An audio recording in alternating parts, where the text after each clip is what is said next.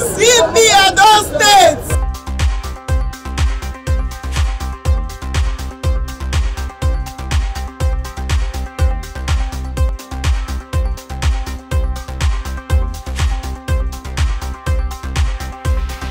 President Muhammadu Buhari has postponed this week's Federal Executive Council meeting to honor the late Chief Army Staff General Ibrahim Attairu and other officers who died last week Friday in a plane crash.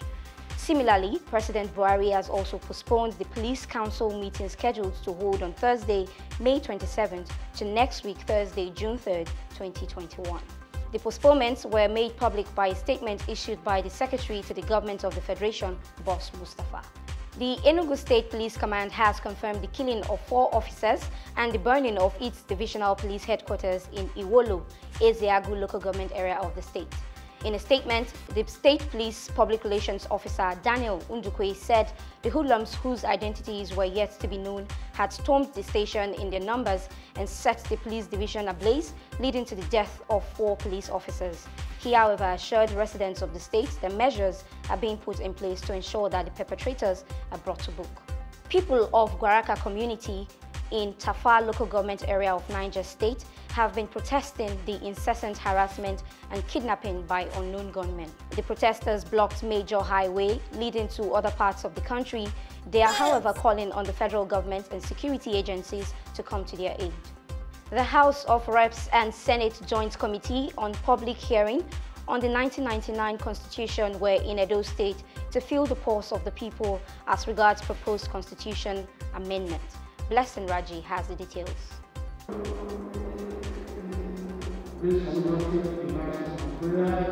The summit put together by the National Assembly is expected to visit some designated states in the various zones to kickstart the proposed amendment to the 1999 Constitution.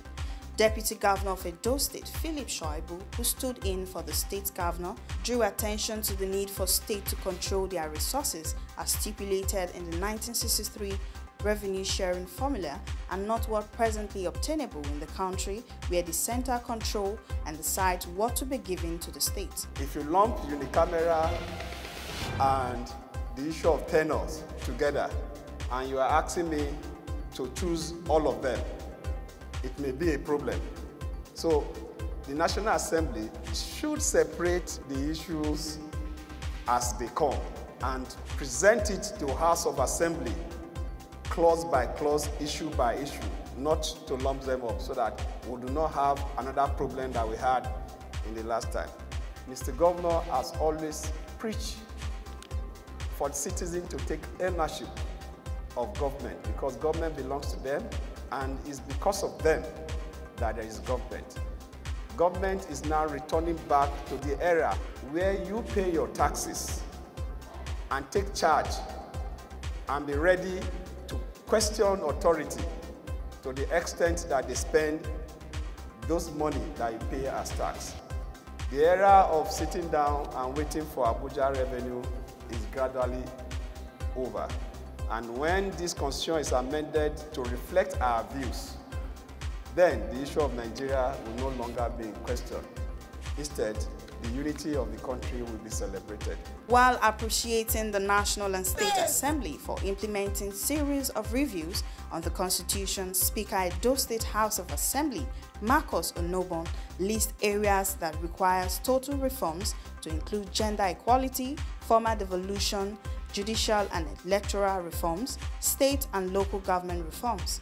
He, however, expressed the hope that all stakeholders will in contribution and come up with the required resolutions.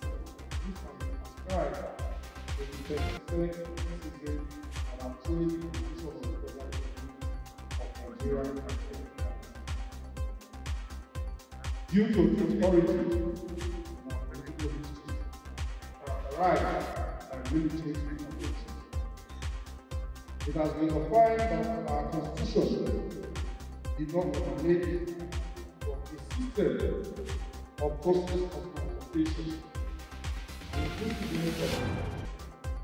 Therefore, such portions of the Constitution and also argue that the phrase "we the people" is anomaly must be run regularly. After the exercise, the National and State Assemblies will come up with a communique that will put together after the tour of the zones. Blessing Raji, VOS TV News, Benin. The acting Vice-Chancellor, Professor Benson Osadolo, has directed all members of staff and students of Ambrose Ali University to immediately resume academic activities. In a swift reaction, the chairman of ASU in the institution, Dr. Igbafe, urged members and students to ignore the directives and stay at home until the lecturers' outstanding salaries are paid. He, however, advised the acting VC to make moves to settle the crisis in the institution before opening the school. That's the size of our bulletin. You have been watching the news on VOS TV. Kindly follow us across social media at VOS TV on Instagram and Twitter, and do also subscribe to our channel on YouTube at VOS TV News. My name is Osasoge Aide. Thanks for watching.